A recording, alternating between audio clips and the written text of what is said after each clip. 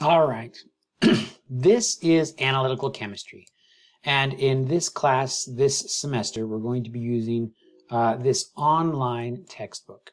This online textbook is helpful for a couple of reasons. One, it's available to everybody, so it's really cheap. And two, using online texts is kind of the way things are moving, the direction things are going in terms of teaching and learning, and especially during this type of pandemic, right? So let's start going through this book little by little, and we'll try to learn together about what analytical chemistry is and what is expected in this class, all right?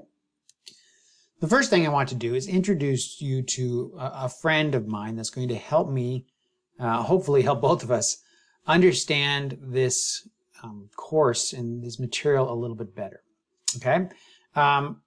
This is Fred, all right? So Fred here is going to act as a student and try to ask questions and also answer questions from a student's perspective. And the goal is that by doing this, I'll be able to teach to somebody. It'll make us both feel a little more comfortable.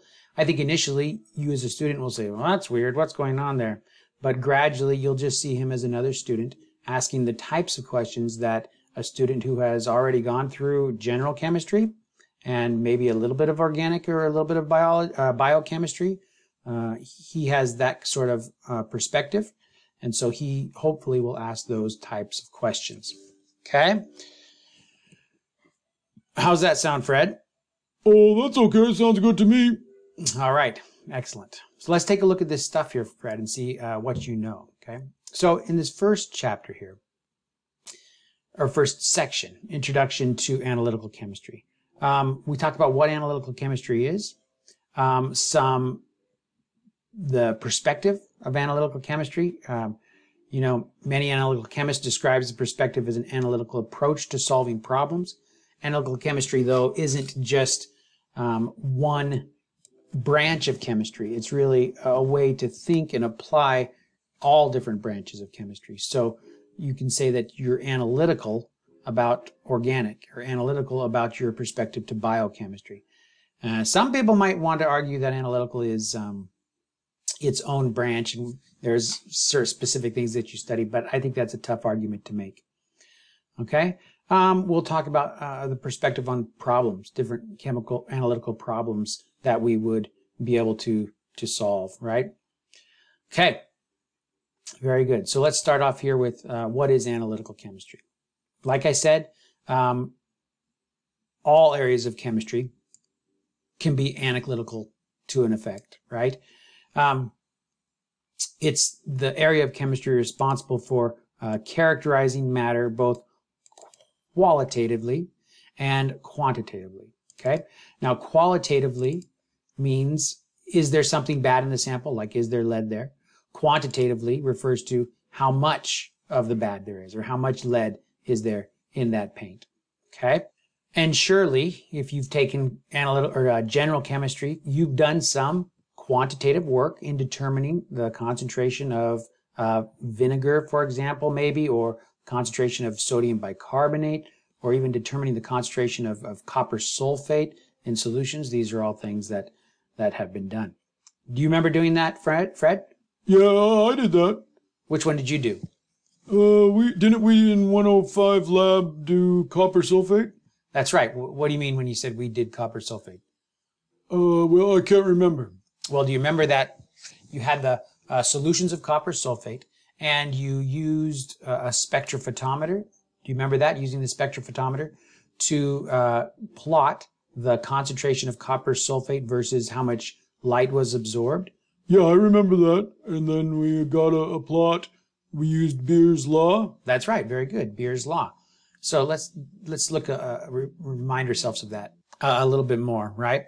So we had a solution of copper sulfate, right? So here's my copper sulfate. And it was actually, to start off, it was a known solution of copper sulfate, right? and we took that known solution of copper sulfate, and we made ourselves dilutions. So this started off at 0.1 molar copper sulfate. Do you remember that? Well, not exactly, but I understand what you're talking about. Okay, whoops, let's clean this up a little bit, and there we go. That was the initial concentration, if you remember. And then we made dilutions, and I think that we made, usually in most of the courses, we just make the dilutions right in our little cuvette. Do you remember that? I remember those cuvettes, yeah. Okay, so if we put 0.1 molar into 1, I'll put 0.1 molar to remind us the concentration, and then we made various dilutions of 0.08 molar, 0.06 molar, right, 0.04 molar, right, and we kept doing this until we got down to what we called a blank, right, which is no copper sulfate in it, right? Yeah, I remember that. And then do you remember also we had a spectrophotometer? It looks something like this, right? And it said something like SpectroVis and had a little rainbow color or something. So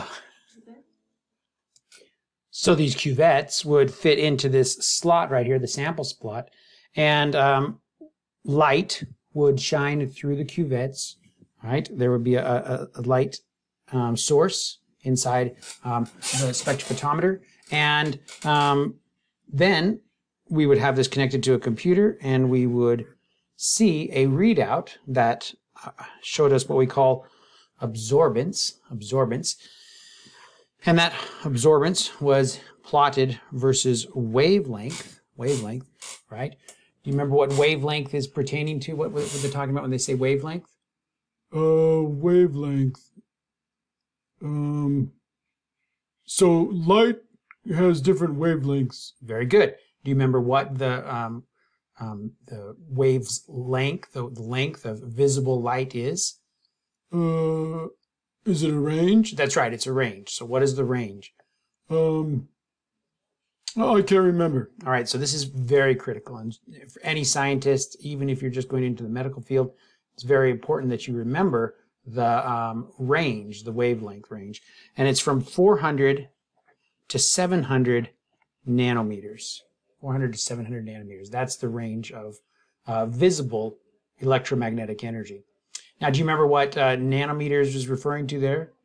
The wavelength. Very good. So if I have a photon of electromagnetic energy here, and this length right there is 700 nanometers, that means that is the wave's length. Good. Do you remember the colors of visible light? Yeah, the rainbow, red, orange, yellow, green, blue, purple. Very good. Red, orange, yellow, green, blue, purple. Now, do you remember there are other forms of electromagnetic energy, not just visible, right? Some of it doesn't excite the molecules in our eyes, right? X-rays, radio waves, right? And radio waves, everything that transmits information through cell phones, through Wi-Fi, right? All of this is electromagnetic energy transmission. Do you remember what color the 700 nanometer, well, the colors of the rainbow first. Let's start there. Oh, yeah, red, orange, yellow, green, blue, purple. Very good. So red, orange, yellow, green, blue, purple, or violet. And what color relates to 700 nanometers? I can't remember. All right. So this is something we always want to be able to remember, and we need to be able to recall at any given moment. I'll write down the colors here: red, orange, yellow, green, blue, and I'll write down violet. All right. How about, and this is just the visible spectra of the electromagnetic energy. What goes on this side of violet? Do you know? What do you mean? Well, this range is from 400 to 700 nanometers, but there are wavelengths that are both smaller and bigger on both sides of this visible spectra, and they have some names that we should be familiar with. We probably are familiar with. Oh, you mean like ultraviolet? That's right, ultraviolet. Now, do you know which side of the visible spectra, I'll call this the visible spectra, do you know what side of the visible spectra is ultraviolet, or is ultraviolet on? Is it by violet? That's right. Very good. So because we have violet over here, ultraviolet's over there. What about the other side? What do we call this side? I don't know. It's IR. Do you know what that stands for? Oh, infrared. Very good. Infrared. So now the way we can remember which side 700 nanometers is, right? So here's the two ends of the visible spectrum. One's 400, one's 700 nanometers. And we're trying to remind ourselves how we can always remember that because we want to always remember that. The way we can tell is remember what we know about UV and infrared spectroscopy, or sorry, electromagnetic energy. Is one of these dangerous, UV or IR? Yeah, UV. That's right, UV. What do UV rays cause? Burns, like sunburns and stuff. Very good. In the lab, if you're exposed to UV light, you can get quickly and significantly burned, right? Like a really bad sunburn. The sun also has an amount of UV radiation, so that's where we get sunburn.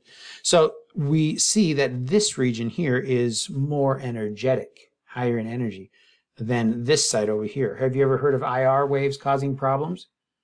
I don't know that I can. Yeah, IR waves aren't ever suggested to be issues associated with damage to tissue or damaged material or anything like that. Okay, so in terms of energy, we would say that this is higher energy, right? And this one is lower energy. Is that fair? Yeah, that's fair. Okay, good. So we have higher energy and lower energy there. Now, how does that help with the wavelengths? Any ideas? I remember that the wavelengths, it doesn't matter the wavelength, they all travel the same speed. That's a good memory to have. So let me show you a second photon of electromagnetic energy. This one I tried to make with the wavelength of the 400 nanometer, smaller than the 700, didn't quite succeed perfectly, but it is a little bit shorter. If both of these started a race at this point and we wanted to see which one got to the end first, what did you say? Which one would win? Well, they go the same speed. That's right, they go the same speed. That's the speed of light, electromagnetic energy, right? So, which one, 400 or 700, if they're both going the same speed as it travels across, which one is going up and down more frequently? Or which one has a higher frequency, right? That's what frequency is, measuring how frequently it goes up and down. Oh, the 400 nanometer would have to go up and down 1, 2, 3, 4 times, whereas the 700 only went 3, or at least how you drew it. That's right. Very good. So this one is going up and down more frequency. And frequency relates to energy. So the higher the frequency, the higher the energy. So which one has a higher frequency? Violet or red? Higher energy is the UV region, so violet has the higher frequency. Good. So which one has the shorter wavelength? Violet or red?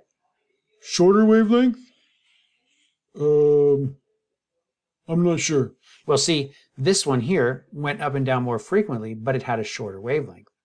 This one here went up and down less frequently and had a longer wavelength. So we see that energy is inversely proportional to the wave's length, but directly proportional to its frequency. Energy is never related to the speed because all electromagnetic energy travels at the same speed. Okay, so that tells us that what is our violet light? What is the wavelength for violet light? That must be 400. Very good, 400 nanometers. And this one over here then? 700. 700 nanometers. Excellent job, very good. A little reminder there about how our spectrophotometer works. So we were monitoring the wavelengths from, I think it was about 400 here, and I think we went all the way up to the near IR called, or 900 nanometers called near IR. All right. And when we put one of these samples into the sample holder, we would get a signal and a peak where the electromagnetic energy was absorbed. Now, do you remember the color of copper sulfate? It was blue. Very good. And I'm going to write that down there for us. It was blue. 400 nanometers here. What color is the light that's 400 nanometers long? It's violet. Very good. So violet, and I'll put red, orange, yellow, green, blue, violet. All right. Corresponding, actually red would be right around here, around 700, right? But the important thing here is to recognize that these are the wavelengths that are high in energy, and these are the ones that are low in energy. Okay. So if our absorbance was like this, it means that this material here, which was a blue color, this solution was absorbing light at this wavelength, right? It was not absorbing light at the blue, correct? It was absorbing down here. So why is it blue? Well, you don't see what's being absorbed. You see what's not being absorbed. Very good. You see the blue color here because that color was not absorbed and something somewhere else in the spectra was being absorbed. And so it augments the wavelengths of energy that were not absorbed because the other ones are pulled out more. All right. Now, as I change my concentration from 0.01 or 0.1 to 0.08, 0.06, 0.00, this was, let's say this is 0.04. All right. So I went down in concentration. How did the color change? Oh, it got lighter and lighter. Very good. That's right. Blank was lighter and lighter. And we use our blank, right, to tell the spectrophotometer what it looks like without any material, without any electromagnetic energy being absorbed. And then we put in these various colors. And when you put in various colors, you get different amounts of absorption depending on the concentration, right? And then you can choose what we call the lambda max. So I'll write that a little bit better, lambda max. Now, why is it called lambda max? Any ideas? What is lambda? Lambda is the Greek letter L for length or wavelength. So lambda means the wave's length. And the lambda max is the wavelength that was absorbed the maximum, the most. And if I plot the absorbance of my lambda max versus, whoops, that's not very good, versus the concentration of my copper sulfate, for example, all right, then I can get a linear relationship and an equation, right? And that is called a standard curve, right? And when you have a standard curve, then you're reaching into the realms of quantitative analytical chemistry as opposed to qualitative, because just the presence of the blue is an indication of whether or not it's there, right? Whether or not you have copper sulfate there, and you could also qualify it by identifying that the wavelength is correct, appropriate wavelength. But the ability here to relate absorbance to concentration then gives us the ability to identify, and this is what we did in the lab, right? We took an unknown. So this is an unknown concentration of copper sulfate. We could put it into the spectrophotometer, watch the absorption, and at the lambda max, find out what that absorption was, and then relate that with our equation here to the concentration of the copper sulfate. Do you remember that lab? It's coming back to me, I think. Very good. It's an important fundamental lab to make sure we understand that we had an experience with quantifying using quantitative analysis to determine the concentration of an unknown, copper sulfate in an unknown. Okay, good. All right, so let's turn back to the text here. This is an interesting paragraph. Defining analytical chemistry as the application of chemical knowledge ignores the unique perspective that an analytical chemist brings to the study of chemistry. The craft of analytical chemistry is not found in performing a routine analysis. All right, and that's true. If you get a job as a bachelor with a bachelor's degree or with a high school degree in some place performing what we call just, chemical analysis, where you are given the kit, you are given the assay and the instructions, and you just perform whatever somebody else has developed. That's not quite analytical chemistry. Analytical chemistry is the improving of the established method, or extending some analytical method to different sample types, or improving it somehow. So there's a significant distinction there. Okay, so you could think of a chemical or an analytical method, right? As having kind of different stages or steps that it has to go through before it becomes useful. The concept, identifying a concept, thinking of a new way to make an analysis, or a way to analyze something that hasn't previously been analyzed, or improving upon it, less expensive, faster, whatever it is. We have to demonstrate that the method works. We have to establish its capabilities, right? Just because it works doesn't mean it's going to work under every condition, and it doesn't mean it's going to work under every concentration, right? And then we try to spread the use, acceptance of the analytical method. Now, widespread acceptance doesn't necessarily mean the whole world, right? Generally, most of you, right, that will be applying analytical chemistry somehow, will be in a small, medium-sized, maybe a large company, but you'll be dealing with small, medium-sized groups of people. And you'll often be trying to analyze stuff and develop analysis methods that are novel, are better for your company, right? And so usually this widespread acceptance is associated with you convincing your coworkers that the method works, all right? And you're never going to want to stop trying to develop a method as an analytical chemist. You don't want to ever become the analyst. You want to continually be the analytical chemist and continue to improve upon your system. It's difficult to kind of take yourself out and not say, this is my baby, so I don't want it to disappear, right? But you can't do that. You have to always expect that at some point the analytical method will no longer be able to compete and will be destroyed. All right, very, very important understanding to have, that you're just going to make hay while the sun shines. I don't know if you've heard that saying, make hay while the sun shines.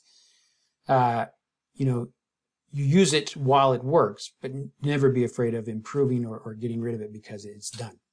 Does that make sense? Yeah, I think I got what you're trying to say. All right, very good. All right, and like anything else, you have to always take into account when you're kind of thinking of or developing an analytical method. You have to take into account all of the factors that are going to either cost or be negative, right? We call these factors trade-offs, and you create what are called trade-off curves, where essentially you're thinking about the ramifications of the specific analytical assay that you have, and whether it's good or bad in terms of cost, in terms of time, in terms of waste, in terms of intellectual the necessary amount of intellectual ability, right? If your method can't be run by somebody who is hired from high school, then it's not as good as one that can be run by anybody, right? If you need a PhD to do it, it's not going to work, right? You need to have everybody be able to do it eventually. Here's an example of a method to quantify or measure the amount of zinc in a sample. Original sample, boiling it in hot acid, 8 to 10 hours, dilute it, digest for 2 to 4 hours with just the water there, remove the lead and the sand that are in solids, right? These will be in solutions, dilute it, add H2S, which is going to precipitate out your copper. So again, we're after the nickel. Then we have this, add ammonia. The ammonia makes the solution basic, which precipitates out the iron, right? You can take this portion here and neutralize it with sodium bicarbonate and acetic acid, and then you can get ferric acetate, right, which is just iron acetate basically. All right, and that will recover any extra nickel that might not have been recovered here, right? Anyway, you can see that the steps that are in this process are many. And yeah, you could train somebody to do this, but it requires 58 hours there, right? So these types of methods, which, you know, are fine and sometimes all you got, but this is the type of thing that you would look at this amount of time to run a sample, and you have to have serious questions about its ability.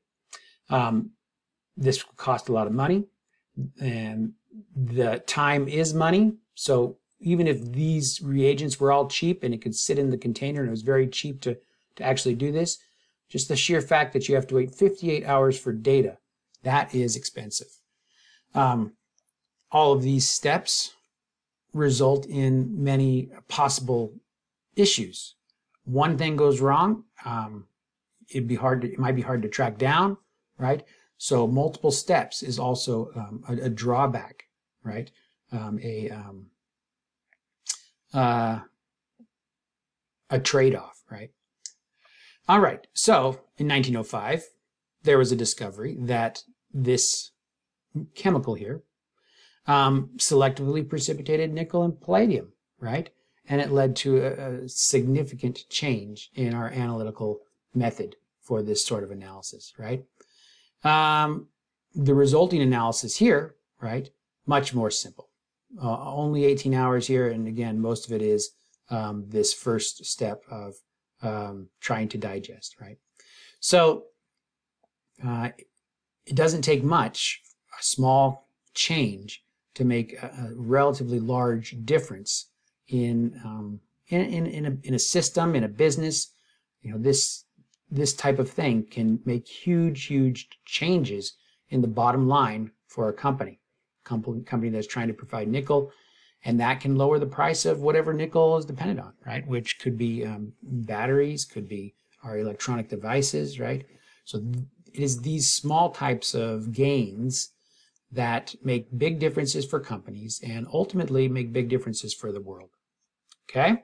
So maybe we would say that a better description of analytical chemistry is the science of inventing and applying concepts, principles, strategies for measuring the characteristics of chemical systems. All right? So it's the developing of the assay that's more important than learning how to run the assay, right? Some of these improvements mean smaller samples on more complex samples, right? More specificity in your assay, right? Less noise from surrounding analytes that aren't the one you're after. Shorter time scale, present at lower concentration, all right? So these are ways to make large gains in as an analytical chemist.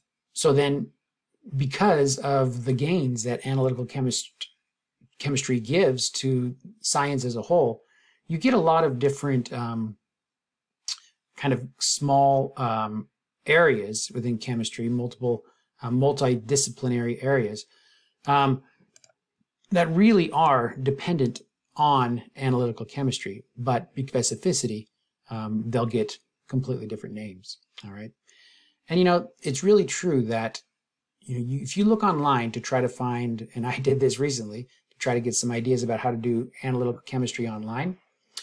You look online about how to learn physical chemistry, there's videos out there. You look online about how to learn general chemistry, there's videos and classes. And organic chemistry, videos and classes as well. But you get into analytical chemistry and classes begin to disappear. And explanations about analytical chemistry are often very specific, from very specific fields, people explaining their specific field. So it's true that analytical chemistry is kind of broad, and to have a class about it makes you think that it's distinct as organic is from general chemistry. but it's really just looking at the analytical process. All right, very good. So there we have our first section in our chapter 1, right? Oops, went back too far. So looking into our second section, the analytical perspective, all right? Having noted that each area brings a unique perspective to the study of chemistry, right? Let's ask a second question. What is the analytical perspective? Okay. It's an approach to solving problems, right? So for example, when we identify the problem, where is the problem coming from? What type of information is needed, right?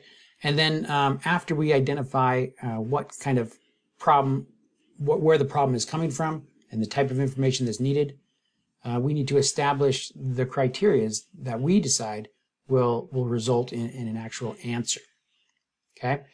And then we conduct an experiment and calibrate ourselves, find out how close we are to what we thought was possible. And then we have to kind of look at the results and make more decisions about what's actually possible, right? And so this loop, I don't know, does it remind you of anything, Fred? Not really. What are you thinking of? I'm thinking of the experimental process, right? Where we have a hypothesis and we try to make decisions about what we think is going to occur, right?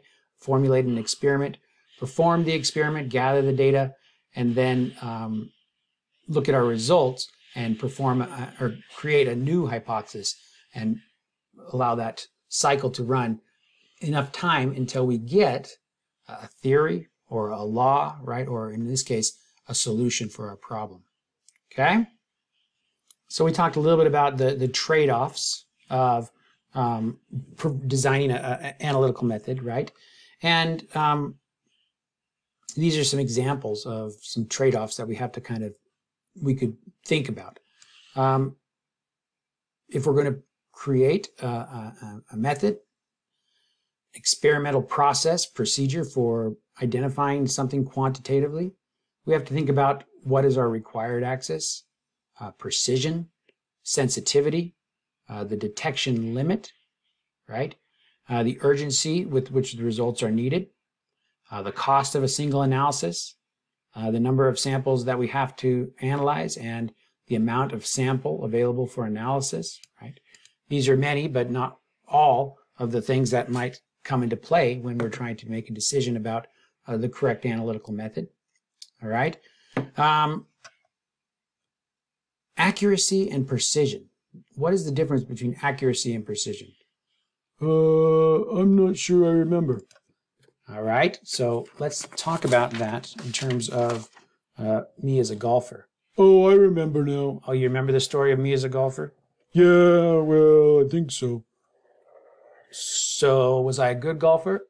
I think you were. What did I say? I think you said you always hit it in the hole. Well, I didn't say I always hit it in the hole. Those weren't my words. My words were, on average, I always hit it in the hole. Oh, well, what's the difference? Well, to always hit it in the hole means it always goes there. On average, though, if it always goes there, then my shot distribution, right? The distribution of all the shots is right in the hole. But the average isn't a representation of how good of a hitter I am, right? So this sort of measurement, just using the average to determine how well it is predicting the actual value, is not precise enough. It's accurate. So if the average is the correct value, you run standards, and if you get the correct value, then you can say your system is accurate. But to be effective, accuracy isn't always enough. Now, do you remember what you call it when my average is, or my cluster, my distribution is clustered tightly around the correct value? No, I don't know. So this is accuracy, and this we say is precision or precise. All right. So not just accurate, but precision. Accuracy is nice, but precision is also necessary. So identifying the required accuracy and precision. All right. Sensitivity is speaking to the relationship between the signal and the noise, the signal and the noise. So, for example, if I'm measuring an amount of copper in a sample, and I have some sort of a system that's measuring copper, and I see something like that, and this is my peak here, or the area under this curve represents the amount of copper, for example. This would be my relationship between signal and the signal. It would be right about here to there, right? And the thickness of this movement up and down in regions where there was no copper would be my noise. All right, so my signal to noise ratio has to have the desired signal to noise ratio is the question of sensitivity. Detection limit, right? An example of detection limit was if we bring back our standard curve for our copper sulfate. Now, do you remember Beer's law? You said you talked about Beer's law. Yeah, well, we used it. I guess I can't remember what it is. It relates absorbance to concentration, essentially, right? It says that as concentration increases, absorbance increases, or as absorbance increases, your concentration of your sample is larger, right? And that's Beer's law. There are some other components in here, specifically that take into account the path length and also the what we call the molar absorptivity, or the extinction coefficient for the chemical. We always kind of fixed these by keeping the path length the same for every sample we put in. And also we fix the extinction coefficient because we're always using the exact same chemical, copper sulfate, right? And so we can kind of not think about those for now, all right? But absorbance is directly proportional to concentration here. Now, there was something else, though, about this lab, or about Beer's law in general, that says that Beer's law was only good if you were using dilute solutions. Do you remember this? Not necessarily. Well, let's think about that. Why would it be that absorption is only good when you're using dilute solutions? Well, if it got too concentrated, I guess that it would... I don't know. Well, as you get more and more concentrated, what happens to the amount of light that passes through this specific wavelength, that's your lambda max? As it gets more concentrated? Yeah. Less light passes through? That's right. As it gets more concentrated, less light passes through here. Your light source isn't infinite, right? There comes a point where you absorb all the light and no more light can pass through. And if no more light can pass through, and you can actually make your solution more concentrated, then there will come a point where this curve, and I'm going to redraw this curve on a fresh piece of paper so we can look at it better. Looking again at our absorption at lambda max versus our concentration, right? There will come a point where this curve will begin to plateau. And that's because once you've absorbed all the light that your little light bulb is trying to shine through the sample, you can still make the solution more concentrated, but your absorption won't increase anymore because there's no more light to absorb. You've absorbed it all. So this here is what we call our range, in which we can actually measure whatever it is our unknown is. So that range, that region from here to here, would be our detection limit, right? If we have a 0 as a blank, that's nice, because then we can generally go down there as a detection limit. And And where our linearity begins to kind of fall off, we can call our detection limit. Now, some people get into a dangerous practice of saying, well, you know, you wanted to fit a y equals mx plus b, a linear curve there, and use that equation to relate concentration, absorbance to concentration. What if instead of doing a linear curve, what if I chose instead to use a quadratic formula, right? And it's true. I can get a different formula in Excel or from whatever software I have that will fit this very well and give me a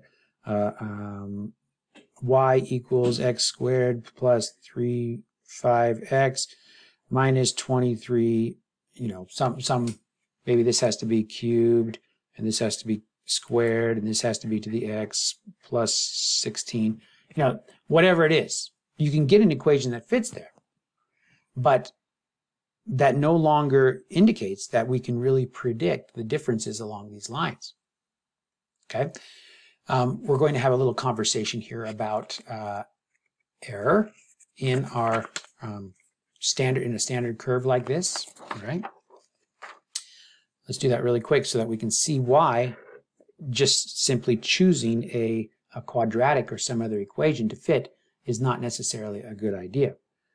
Again, here we can look at our lambda max, absorbance, at lambda max versus the concentration of our analyte. And that's a word that we're going to introduce gradually or eventually.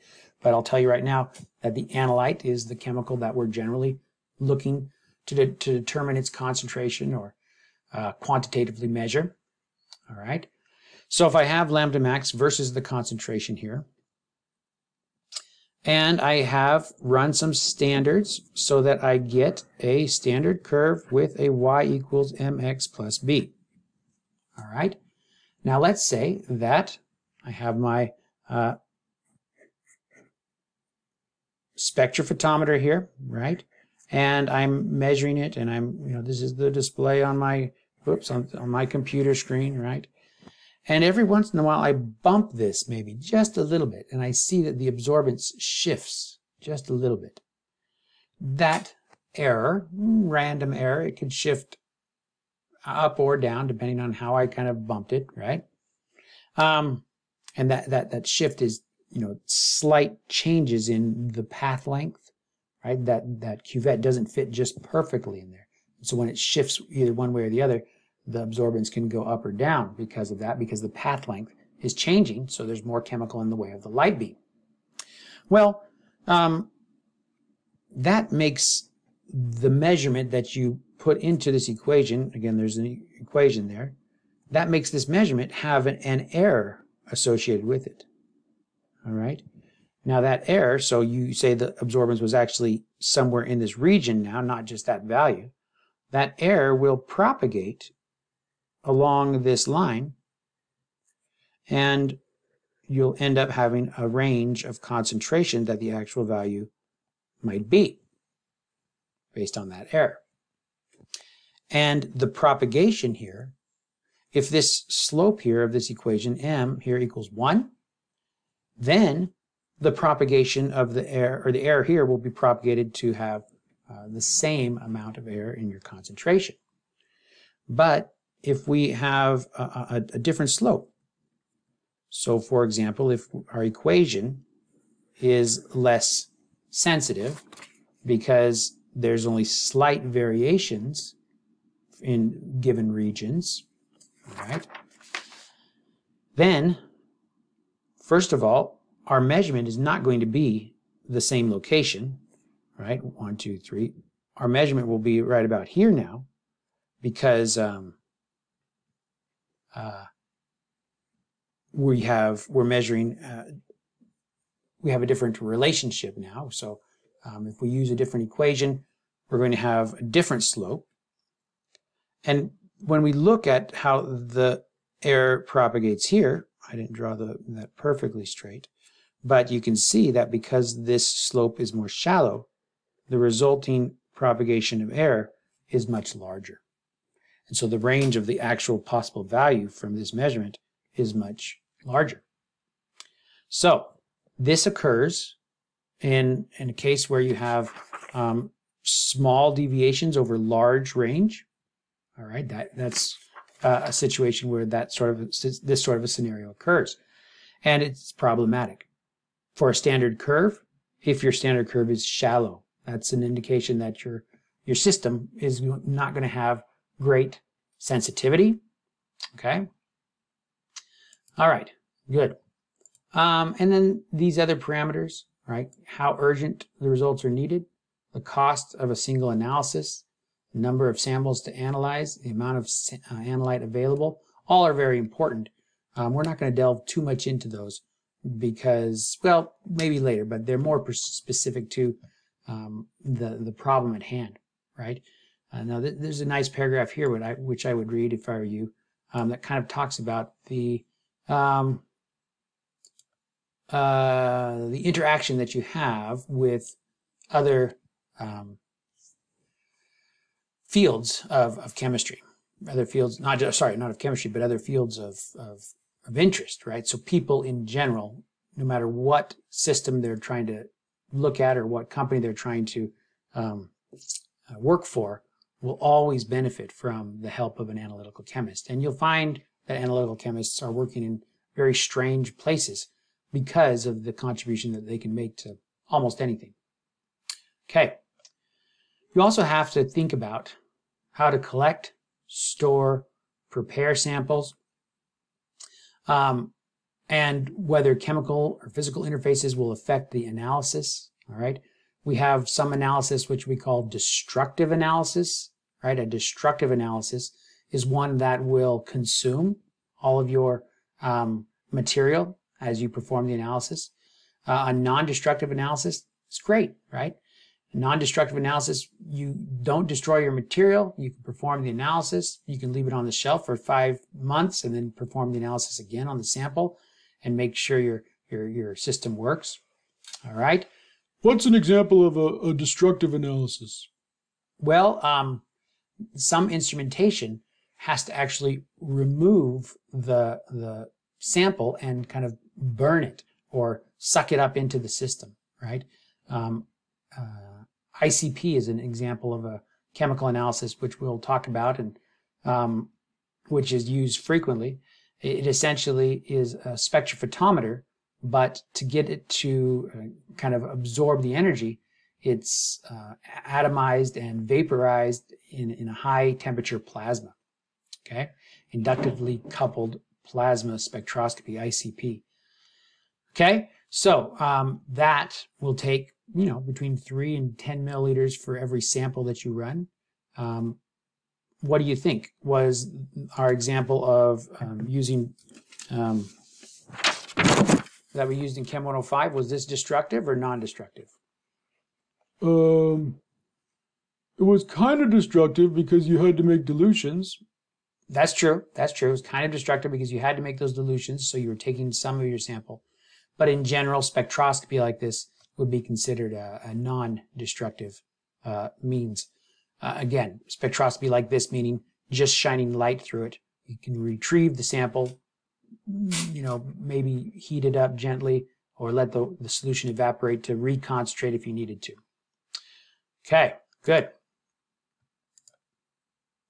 But it can't be underestimated or understated how important it is to take into account the collection, storage, and storage methods of your samples, right?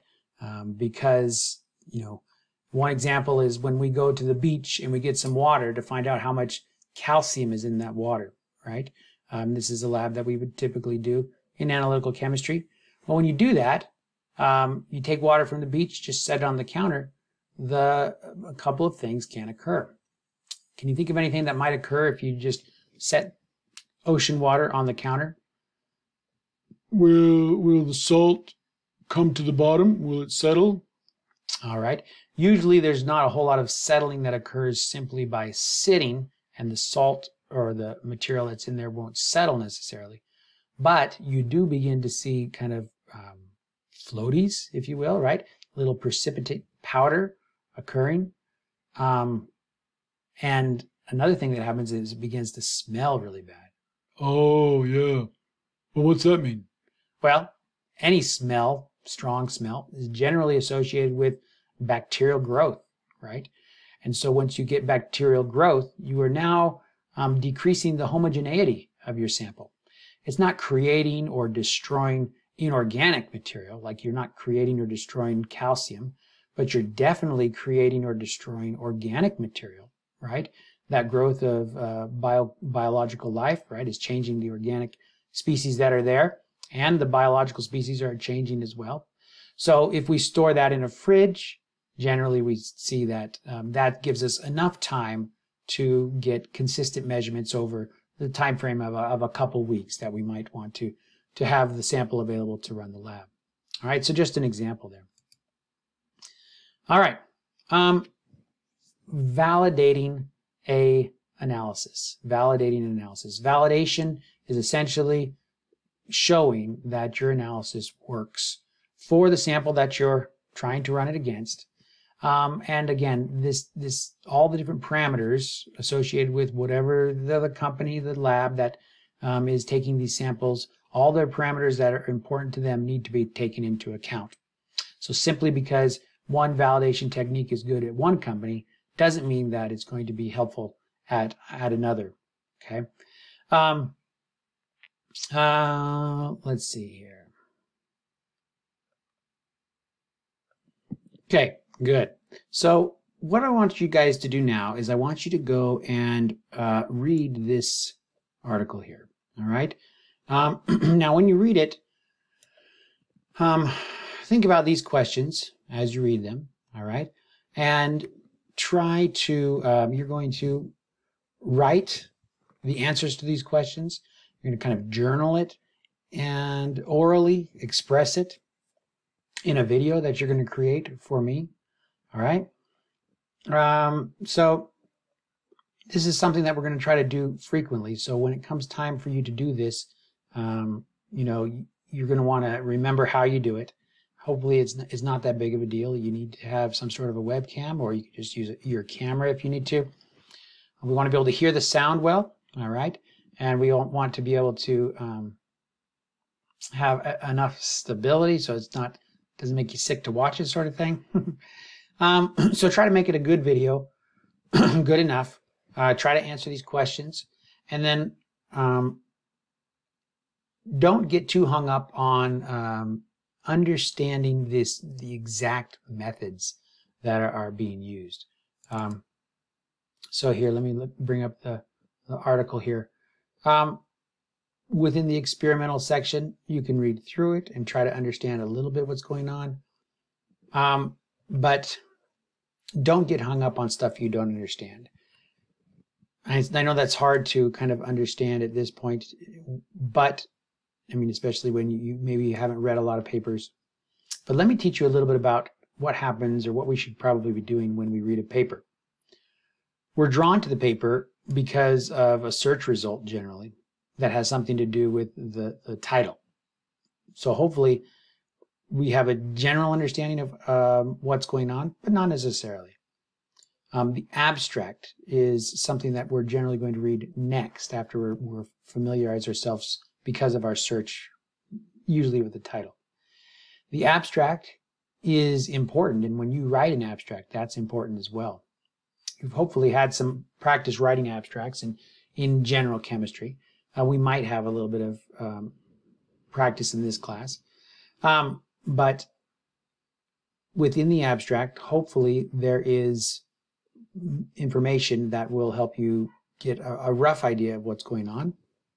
Surely there's stuff that you're not going to understand within the abstract, but that's okay.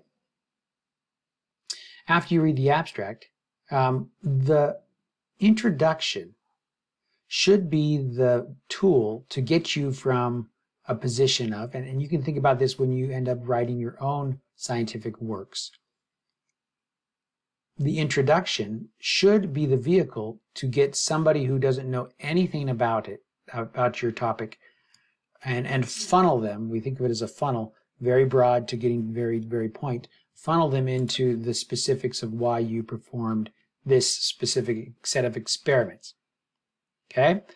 So if somebody doesn't know what's going on, generally the introduction here will get them closer to understanding. Usually in your life, you're going to understand what's going on, and you read through the abstract simply to get a taste of what happened, why it happened, how it happened, and some important resulting values there. Okay, so generally you want to get some important resulting numbers in your abstract. I don't see that here, but it doesn't always be the case, but it's pretty important. The experimental section you can read, and it depends on your perspective, but most likely you won't be able to understand everything that's going on or why they're doing what they've chosen to do. That takes more of a understanding, special understanding of what the research is about, right?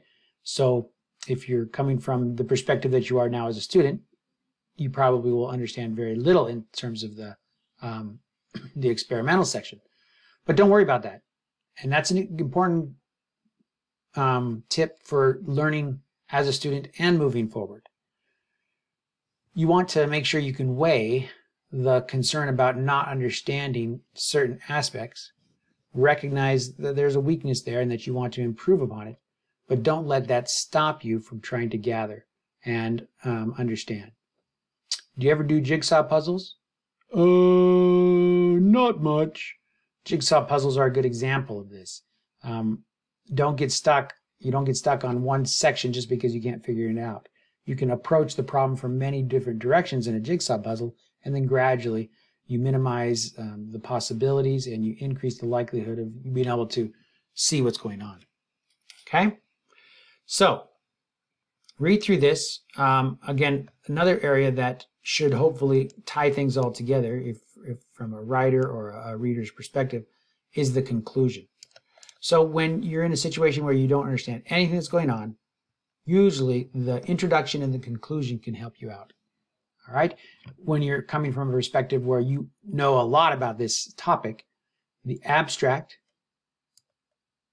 the figure and the figure caption, and the results section are generally where you're going to spend most of your time. All right, so let's try to read it, and let's try to answer the questions that are being kind of presented to us in this right here, these 6 different questions. Okay, and then let's also create a video in which we are stating kind of our answers to these questions or our understanding of what's going on. Nobody's going to see these videos except for me to start off with, but gradually we want to hopefully get these videos better so that we're comfortable letting other people look at them as well. Okay? All right, good. We went through some introductory stuff, and we also have a little assignment for us. Great.